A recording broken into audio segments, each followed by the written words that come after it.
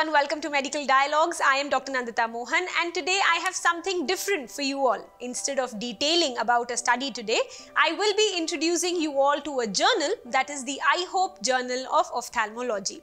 To talk to us on this, we have on board with us today Dr. Narayanan, the editor-in-chief of this brand new journal which launched in 2022 itself. The journal publishes original works and findings that contribute to the advancements in the field of ophthalmology related to big data analysis, health economics, clinical and public health research in eye health, and is published 4 times a year. The journal is owned by the Indian Health Outcomes, Public Health and Economics Research Centre, that is IHOPE, India, and is published by the growingly popular publishing house Scientific Scholar. Apart from being the editor-in-chief of the journal, Dr. Narayanan serves as the director at Suven Clinical Research Centre, V Prasad Eye Institute in Hyderabad, India. We welcome you to Medical Dialogue, sir. Yeah, thank you so much, Dr. Nandita, for the introduction and the invitation. I am also very happy to join the interview. So, Dr. Narayanan, please tell us about the society IHOPE and about the journal. Why was the society founded in the first place and how the journal actually came into existence? Yeah, so the Indian Health Outcomes, Public Health and Economics Research Centre, or IHOPE for short, is an interdisciplinary center which was started from a grant of the India Alliance, which is Wellcome Trust and Department of Biotechnology. And this is one of the first of this kind of a grant to establish a clinical research center. While clinical research as such, a lot of funding happens for various diseases and interventions. But this one is unique in terms of systems development to enhance the capacity building of clinical research in India. This center, IHOPE Center, is a collaboration between V Prasad Eye Institute, which is a premier eye institute in the world. We also have the Indian Institute of Management, Ahmedabad, and the Indian Institute of Public Health, Hyderabad, which everyone is very well aware of. So we started this IHOPE Center to generate knowledge about clinical research, how to conduct clinical research, how clinicians can get involved, and also understand more of the clinical trial information which is coming out. But apart from that, one of the important our key differentiators for the IHOPE Center are the emphasis on big data, public health, and health economics, combining them all together to bring them to policy. That motto what we have is called research to policy. So IHOPE is a collaboration between these 3 different centers. One is a clinical center, one is an economics and management center, which is IIM Ahmedabad, and also public health from IIPH. All 3 of us working towards making research for impact to the common man, to the society, and which is through policy. And in this context, we wanted to share knowledge, whatever we generate, in terms of not just individual diseases, but as a system, as a process. We thought that a new journal, which is unique, it's not a regular clinical journal or an economics journal. It's a combined journal of having research to policy as its motto, which is quite unique, I believe.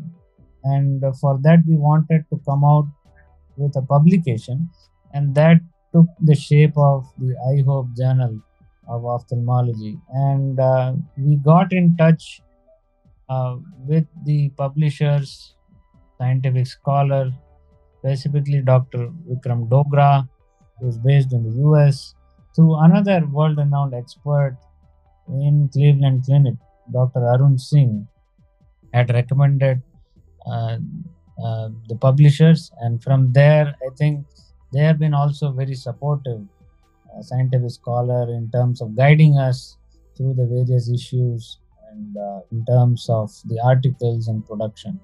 So I think we are very happy to have this collaboration working out very well.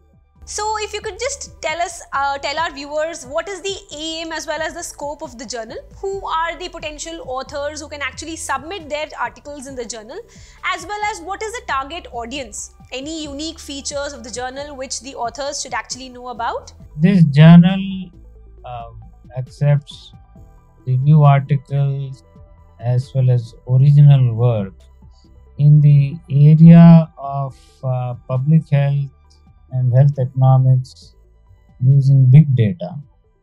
One thing which regular clinicians might be thinking whether we accept clinical case reports or case series. Unfortunately, this journal is not specific to those kind of work, where in general clinicians look to publish their important findings from a case or case series. But IHOPE Journal of Ophthalmology is looking for big data analytics, including health economics and clinical and public health research for publication. We would encourage collaborative work, people who have used experts from different fields like public health or statistics, economics, and big data and artificial intelligence, to have them as co-authors. It could be from a large single institution like a university, or it could be from multiple institutions and organizations as co-authors.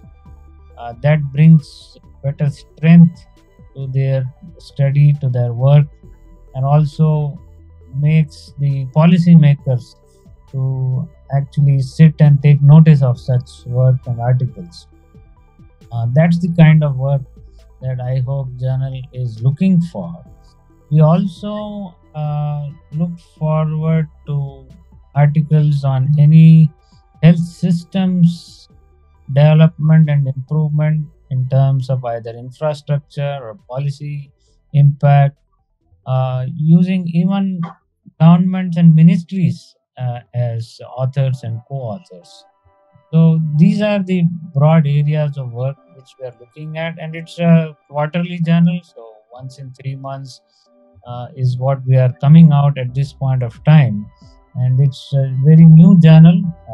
We started only the first issue was published in January this year, but already we have had quite a few submissions and publications in the field of public health and big data and policy.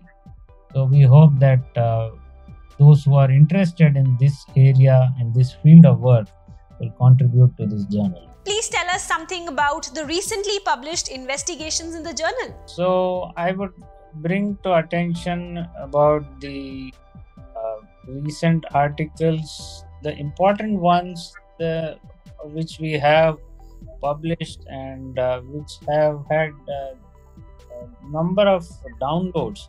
A lot of people interested in these articles. Apart from knowing what IHOPE is, people have been very interested in our articles on sample size in research, how we have evolved from hundreds to thousands to now lakhs and millions of data points. That is something which a lot of our readers have been very interested in, and that article has garnered more than 1,000 downloads in a very short span of time. We also regularly publish articles involving, let's say, universal health coverage. We had one by Dr. Jacqueline Ramke from the London School of Hygiene and Tropical Medicine. One of the first review articles was on realizing the potential of routinely collected data. As we all are aware, we have a deluge of data nowadays with so many different technologies being used. So a lot of data is coming in. But how do we convert that into information and knowledge, and ultimately for the good of the society through policy? And this is a very nice article written by Dr. Ramki on realizing the potential of routinely collected data to help achieve universal health coverage. So that's another popular article that we have. And then we also have one artificial intelligence in diabetic retinopathy, which was recently published just in this issue by Dr. Rajiv Raman of Shankar Nethralaya. We also have numerous articles on guidelines, standard treatment guidelines, the processes to be followed. It has been led by the NICE International of UK. Many of you would be aware that NICE is probably the most foremost organization currently in the world in helping develop standard treatment guidelines for a health system in any country. And IHOPE has been collaborating with NICE International on learning from them about how to make standard treatment guidelines for different diseases using health technology assessment. So the series of workshops which we have with them, they are converted into kind of methodology articles along with members from IHOPE as well as NICE being co-authors on these issues. And we also have other articles on technology diffusion, as well as on carbon footprint in medical care or healthcare. So that's also another important area currently being looked at.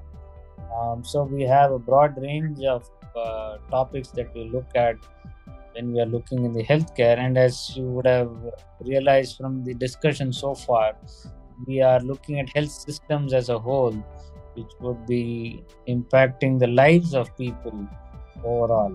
So these are some of the popular articles which we have published. Great. Lastly, sir, why did the society choose Scientific Scholar as their publishing partner? Scientific Scholar is very popular, I would say, publishing company with numerous journals in different fields that they are publishing. If you go to any site, you see the number of journals that they are publishing. It's tremendous, and they have some of the top journals, not just from India but also the US. Various journals are being published. But what I like about Scientific Scholar is the ease of use, both as an author, as a reviewer and editor. It's a very easy to use platform. The submission process and the editorial side, the review assignments, and the ease of use is such that it's very, very simple, and that makes the process very efficient. The turnaround time, the submission to decision is less than 20 days for us. And all this is possible because of the ease of use of the platform which Scientific Scholar has. And their support team has been excellent. They have been guiding us at each step. And any questions, any queries are resolved directly by the senior managers of Scientific Scholar. And they really guide us, they handhold us during the publication. So I think they are doing a tremendous job. Also, if you could just give out any final message for the audience, especially for the authors. Yeah, I would like to see that authors who are interested in having their scientific work, which they devote a lot of their time in their life working for academics, working to do research, getting grants, spending so much time for writing and designing studies, analyzing them. But I'm sure all of the authors and the scientific community want their work to have an impact in the society. And for that, just publishing by itself doesn't create too much of an impact. Yeah, it's probably good for the CV, but if you have really done some good work, you want the people to benefit, the end users to benefit from your research work. And that's why getting the notice or attention of policymakers is so crucial. And in that context, I would say that IHOPE Journal, though it's a very new journal, has started collaborating with policymakers. Like we have even written articles with the Ayushman Bharat team. We are also collaborating with them in a lot of other areas, as well as I said, with NICE of UK, where they also write co-author articles on their guidelines, development processes. So if anybody wants their research work to have an impact in the society, they should look at IHOPE as a journal for their publication. Thank you so much, sir. Thank you for your valuable time. Thank you. Thank you so much. That's all for today. Stay safe. Never miss a medical update from Medical Dialogues. Like, subscribe, and press the bell icon.